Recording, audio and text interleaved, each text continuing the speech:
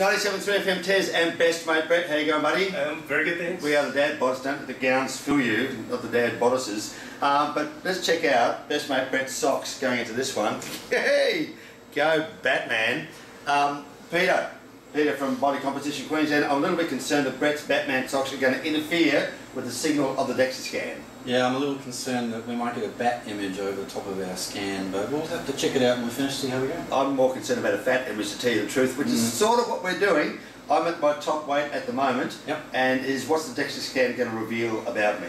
Well, we're not interested in weight per se. What we're interested in is body fat percentage. So you can be a real big guy or a little guy and still be in the normal range. Okay. So as an example, we scan all the Brisbane Broncos here. They've got big guys, they've got little guys. They're all in the normal range. We're big Broncos fans. So you could both be absolutely in the normal range. But the other thing we're interested in is visceral fat. That's the bad stuff around your organs. Visceral. Visceral. Inside your abdominal cavity.